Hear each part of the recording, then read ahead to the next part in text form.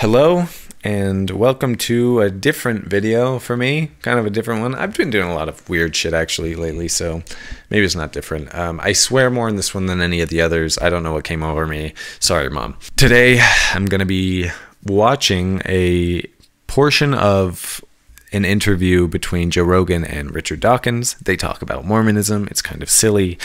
Then they talk about heavier stuff and it's not silly.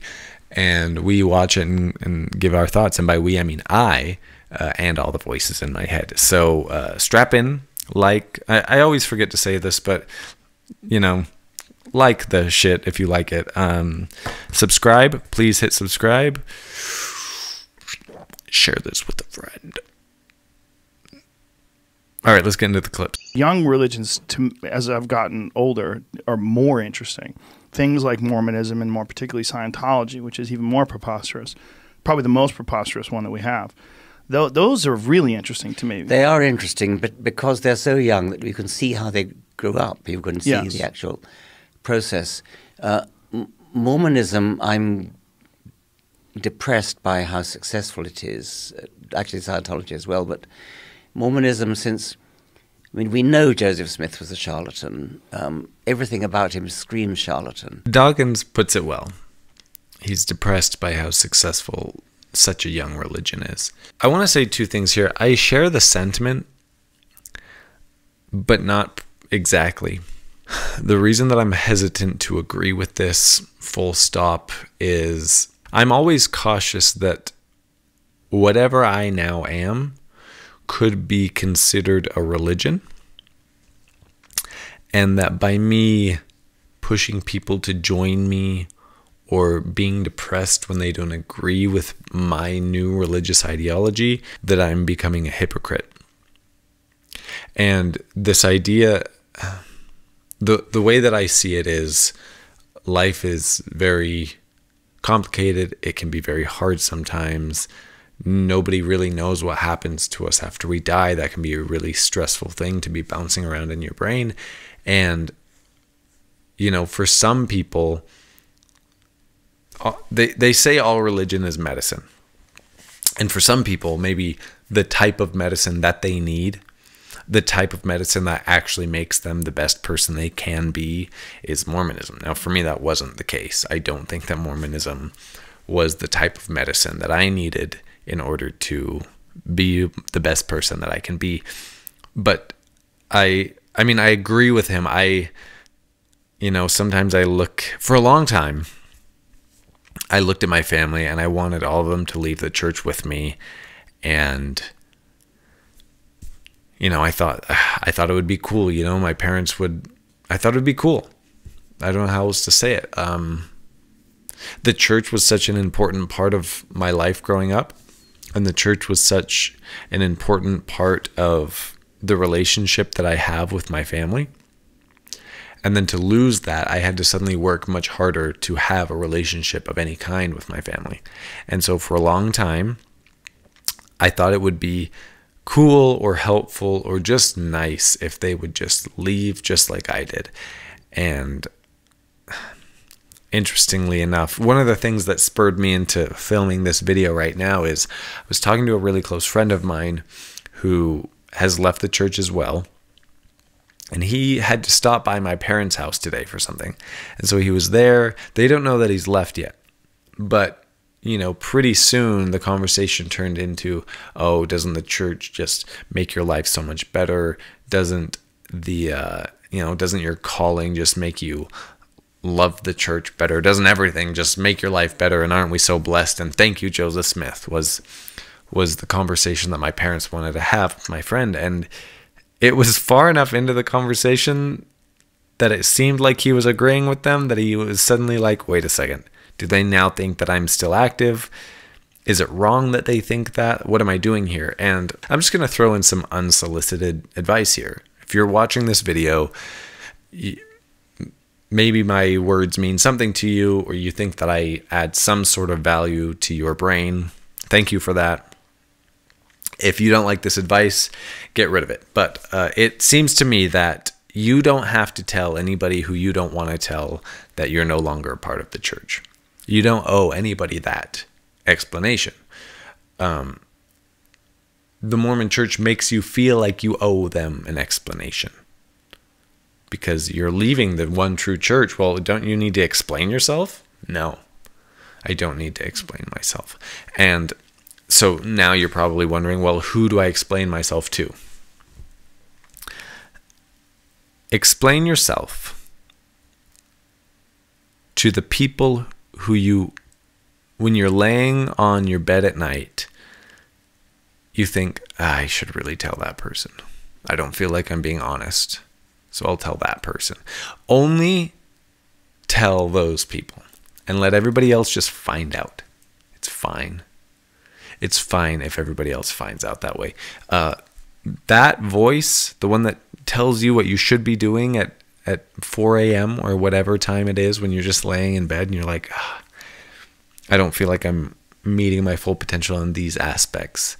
Listen to that voice, and if that voice tells you, hey, go out and tell these people, then do it. Otherwise, fuck them. Next clip. In addition to the Book of Mormon, Joseph Smith purported to translate another book called the Book of Abraham, which was in a different language, some ancient Egyptian language, and he published his full translation of the Book of Abraham, which was, he said, was all about Abraham's journey to Egypt and lots of detail about Egypt and Abraham in Egypt and things.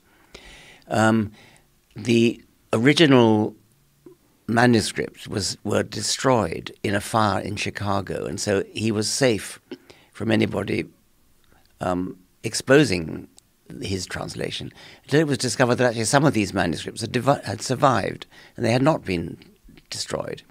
And modern scholars who actually knew the language, including some Mormon scholars, translated it again, a true translation, which had nothing whatever to do with Abraham or Egypt. This is absolute cast-iron demonstration that Joseph Smith was a complete fake and charlatan. And this is fully documented. Okay, next part of the video. Dawkins is now talking about the Book of Abraham and saying that it is a fabrication. You saw that. So, fact check, true. Fact check, true. Isn't that fun? The Book of Abraham is not a actual translation, is not a literal translation, even though Joseph Smith claimed that it was. Now, there are a few more things about this that you might find interesting. Not only is the Book of Abraham not a factual, literal translation as Joseph Smith claimed that it was, but this is actually not new information. Since 1912, the world has known that this is true. The world has known this since 1912. I'm putting an article up on the screen right now, and I'm going to add a fuck. I'm putting an article on the screen right now. Really can't explain it any better than this. It says, again, 1912, New York Times. 1912, New York Times. Museum walls proclaim fraud of Mormon prophet. Here's the subtitle. Sacred books claimed to have been given divinely to the first prophet are shown to be taken from old Egyptian originals, their translation being a work of imagination. What a comparison with Metropolitan Museum treasure shows. So this isn't new. I found this out in like 2019, roughly. I found this out 100 years after the rest of the world did. Yeah. But a couple of other things that you might be interested in. Not only was the Book of Mormon a false translation, and not only was the Book of Abraham a false translation, but there was a third one. It's called the Kinderhook Plates. On page 490 of Rough Stone Rolling, Richard Bushman said this about the Kinderhook Plates. Church historians continued to insist on the authenticity of the Kinderhook Plates until 1980, when an examination conducted by the Chicago Historical Society, processor of one plate, proved it was a 19th century creation. So if you don't know the story of the Kinderhook Plates, I'll fill you in. By the way, go buy a copy of the CS letter by Jeremy Reynolds. The Kinderhook Plates. There were some guys who didn't think that Joseph Smith was a prophet, and they wanted to prove it to him. So as a joke, essentially, they made a bunch of plates using acid etching, and the acid etching is how they put the symbols into it, and they buried them in a hill. And then they said, hey, Joe, let's go dig. And then they went and then they found them. And then they said, wow, this is incredible. You should translate these. And he said, oh, God, I would love to translate these. And then he said this, I insert facsimiles of 6 brass plates found near Kinderhook. I have translated a portion of them. Did you, Joe? And they contain the history of a person with whom they were found. He was a descendant of Ham through the loins of Pharaoh, king of Egypt, and that he received his kingdom from the ruler of heaven and earth. So yeah, that's a fun little story. If you want to go down a Kinderhook plates rabbit hole, I'm sure there's a whole bunch of them on YouTube. This isn't the video for that. This is a Joe Rogan and Richard Dawkins video, but I just thought that was a fun thing to throw in. Well, since we're talking about false translations anyway. So next clip. They think that you've got to have a belief in some kind of higher power in order to be moral. But the weird thing is that it doesn't have to be the same higher power as the one you believe in. Anyone will do, right, as long as there is one. But if you don't believe in a higher power, you must be immoral. And that is totally ridiculous when you think about the horrible immorality of, for example, both the Bible and the Quran, which are horrific in the sense that if you actually got your morals, if you got your moral values from the Old Testament or the Quran, and they share them a great deal, of course, you would be stoning adulterers to death and stoning people to death for breaking the Sabbath and doing sacrifices, human sacrifices and animal sacrifices, all sorts of horrible things, which of course do go on now in Islamic countries especially.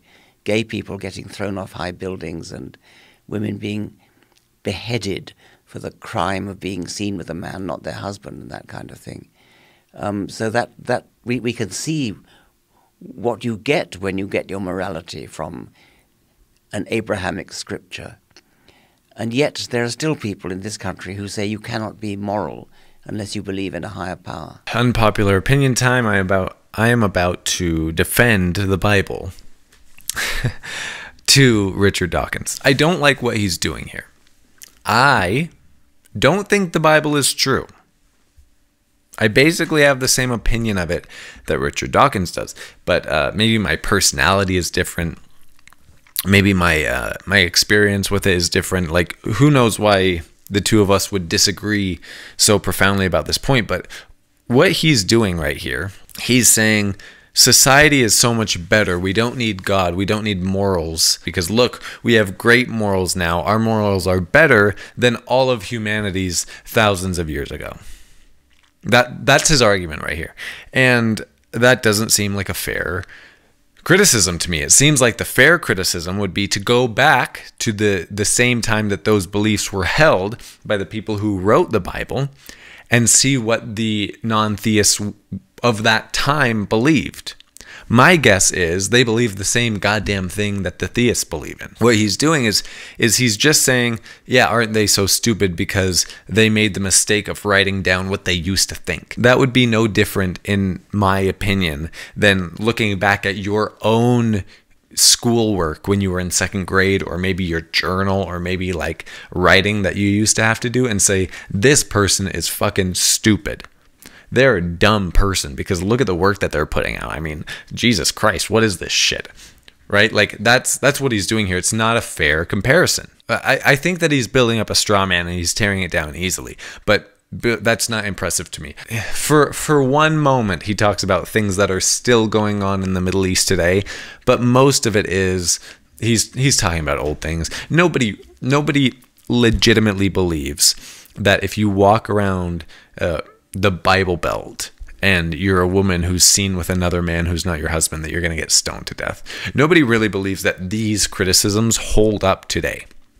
And so while I agree with the overall premise that you don't need morality to believe in God. I think it's this type of debate or discussion or whatever you want to call it that angers Christians and angers theists and makes them think that all atheists hate them and think that they're stupid. I don't think that they are stupid. I think they're just as smart as me. I think we have different needs.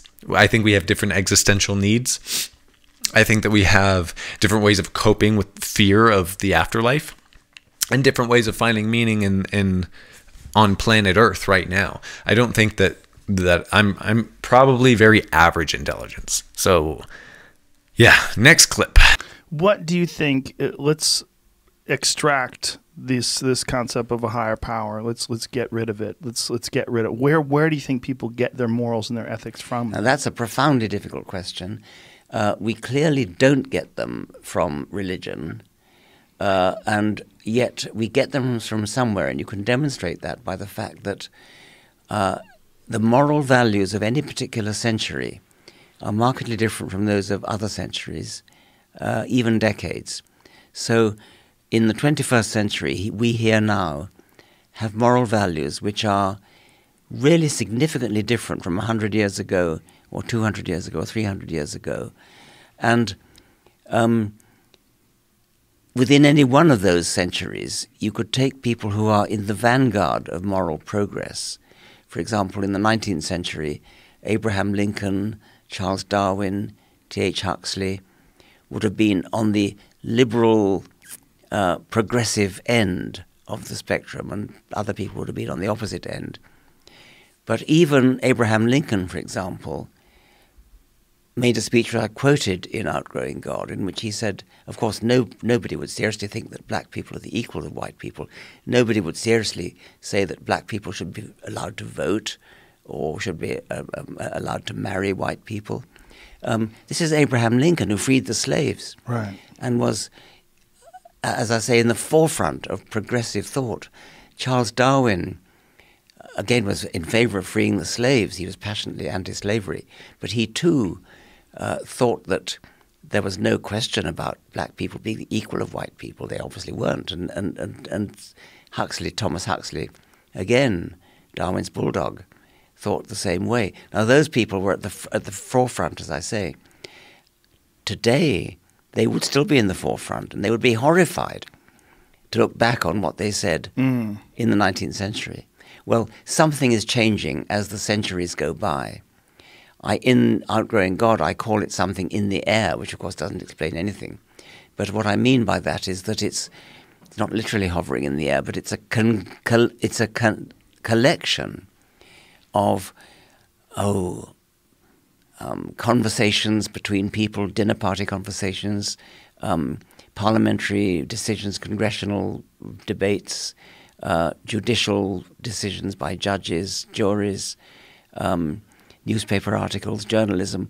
All these things together conspire together to produce something in the air, something that defines a given century or maybe even a given decade with the moral values of that decade.